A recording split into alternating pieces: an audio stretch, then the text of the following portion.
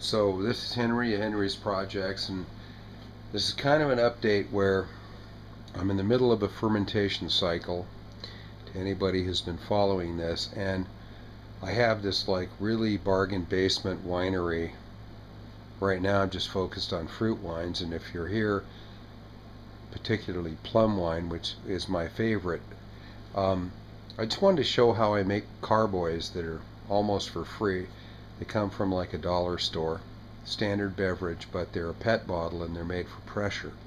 What's really important here is that when you buy them, you're not really buying them for content because you don't care about the flavor.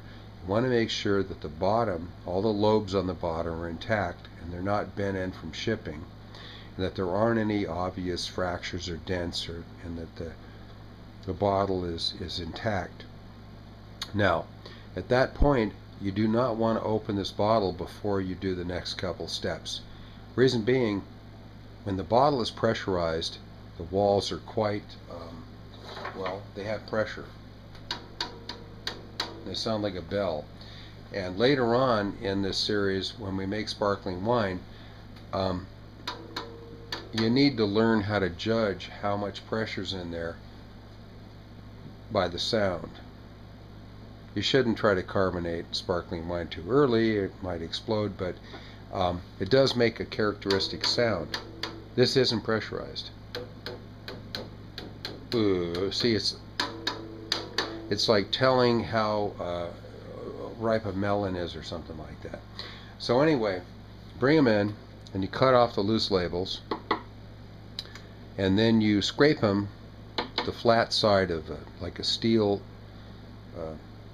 ruler, any kind of a steel thing that doesn't have an edge, it just has a 90-degree angle, because you've got to get the plastic film, the silver skin, off of the goo to get rid of it.